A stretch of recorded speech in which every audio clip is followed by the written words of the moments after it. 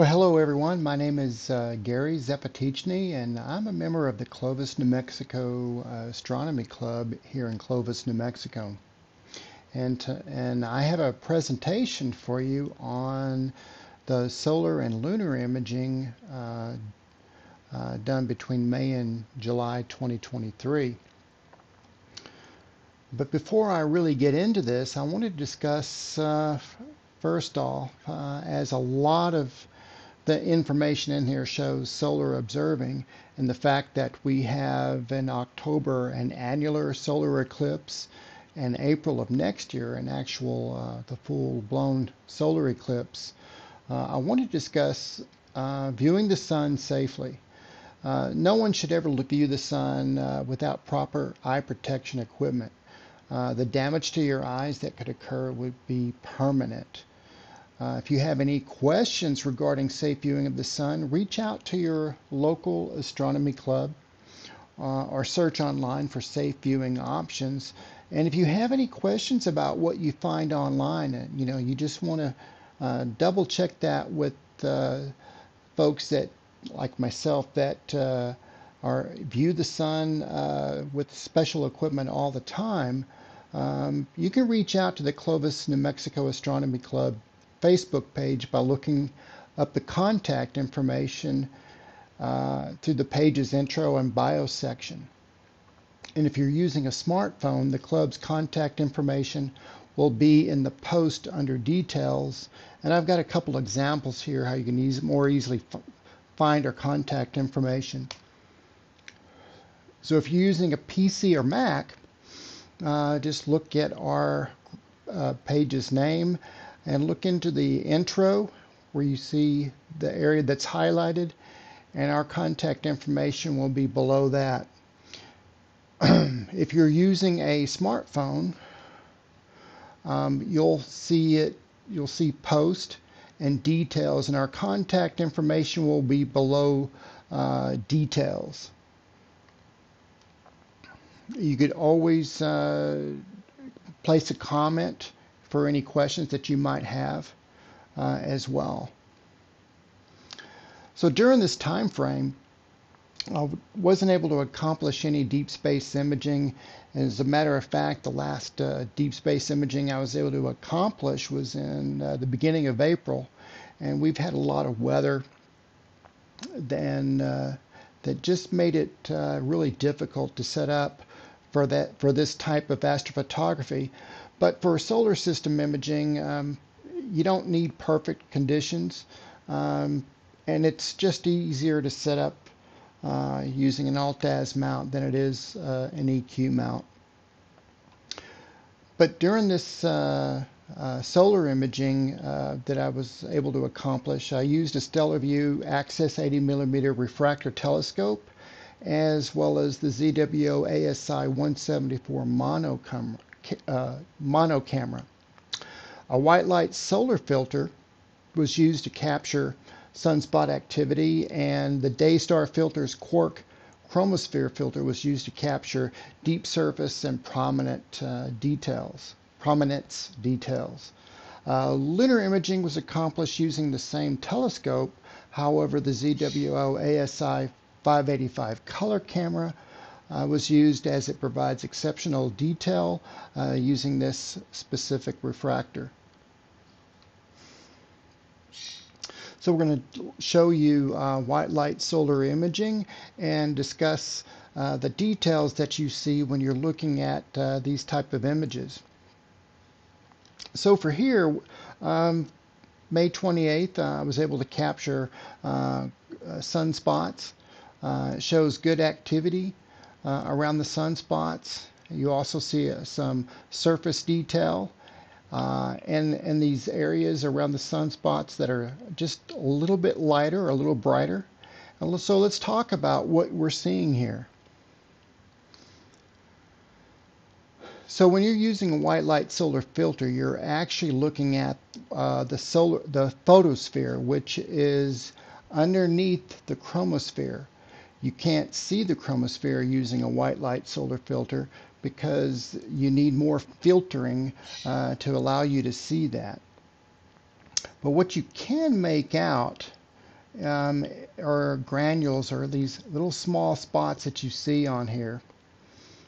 Okay, so granules or cells within the photosphere of the sun, they come up as convection currents rising from the convection layer of the sun. And an average size granule is about 930 miles across.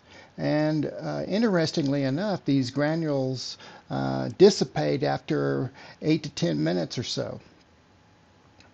Now, the sunspots are intense magnetic storms inhibiting the convection process and are considerably cooler than their surrounding areas. Now, you might have noticed these lighter area zigzaggedy lines around the sunspots. These are brighter yet hotter regions formed around the sunspots. Sometimes they're even confused with flaring or flares from the surface of the sun. And I also wanted to point out that when you're looking at the sunspot, the outer area that you see is the sunspot penumbra, and the darkened area of the sunspot is the sunspot umbra.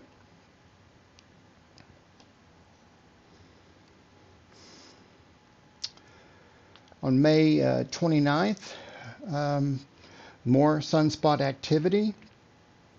The facula is a little bit better defined in this image, in and around these sunspots, and even on the edge of the sun that you can see here as well.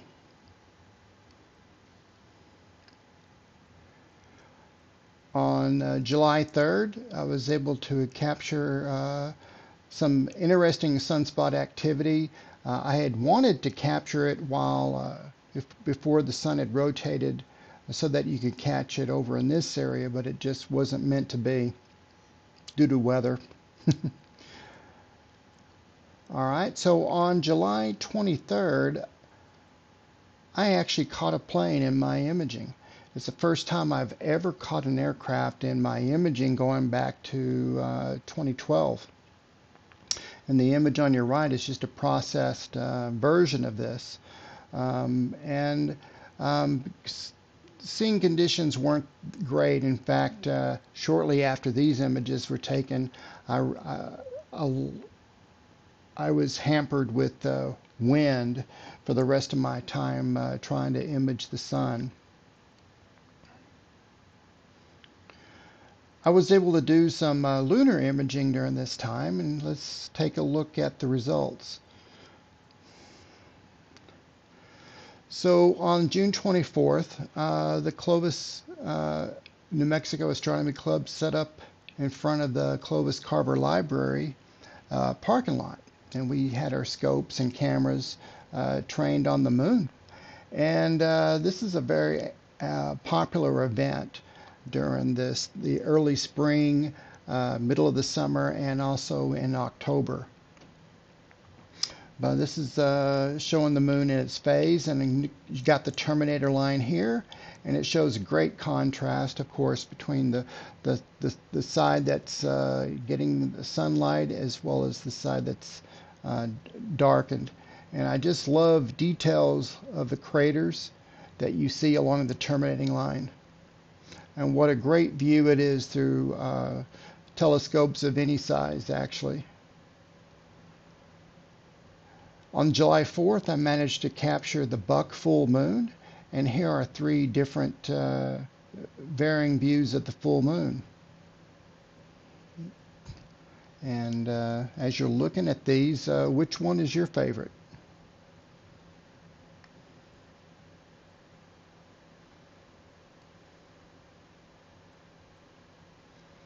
So next up, we're going to show the H-Alpha Imaging using the Chromosphere filter. This was taken on May 28th, and shows pretty good chromosphere surface detail, as well as, of course, the prominences in back here.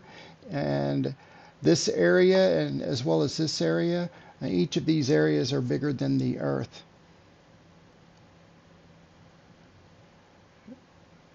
On the next day, I was able to do more chromosphere imaging, and I gotta love the detail of the sunspots and the magnetic interaction of the surface.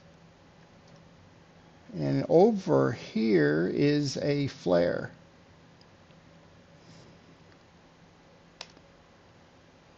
Now on the July 23rd, after those initial solar images was taken with the aircraft in it, the wind really picked up. And this is a 200 frame excerpt out of 1,000 frames. And this is a loop. It's going to just go through 200 frames and kind of jerk back to the beginning. But it gives you an idea what the wind was doing for my imaging. However, as you'll see, you'll be able to see an H-alpha view of these sunspots and surface that actually came out pretty well. And here they are. Great detail around the sunspots here and here. You can see the magnetic interaction on the surface. And this is actually one of my favorite images of the sunspots and surface detail. Here wasn't quite as nice. You got the sunspot here and some interaction here. And on this image you have prominence on the top of the sun. You can actually see some activity here, and the next images will show you further down on the left.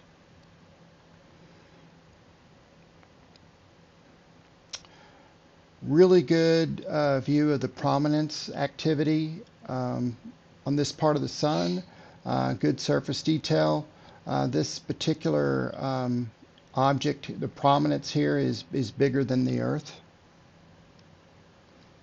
But down below, on the bottom side of the sun, we actually had more prominence activity. You've got good sunspots here, as well as a magnetic interaction on the surface. And it's really good. However, because of the wind, I wasn't able to get this part of the sun. I just couldn't get the detail out of it. You can kind of see some of that surface detail is not quite as clear. So in this particular image, it shows my 80 millimeter refractor telescope with the white light solar filter mounted in the front. It also shows the camera connected to the laptop using the blue USB cable. And all this is mounted on the Celestron Evolution mount with an external lithium battery pack. And I always take that out, even though this mount does come with an internal lithium battery. When I'm out for extended time, I like having an external battery pack for the mount. Below this table here, there's a Blue Eddy EB70, which supplies power to the laptop. Now, this particular tub blocks wind and also blocks a lot of the stray light, which makes it easier for me to see the display as well as achieve better focus. As bright as it is, as you can tell, this is in the morning time. I finished up the session about 11 o'clock, and I was out there initially about 7:30. So I've started using this tub when I saw a video years ago from Astro Backyard. So it was a great idea, and it has served me well over the years using such a tub. Well, folks, that ends the presentation for May and through July imaging. I hope you have found it entertaining and interesting. I will be releasing a video on the remaining of our outreach events at Nethook Park, Oasis State Park, and the Clovis Carver Public Library. So stay tuned for that video as well. If you like the content or have any questions, feel free to put it in the comments, and I'll get back and respond to them as soon as I can. Hope all of you enjoy looking at the sky and clear skies. Take care. Bye-bye.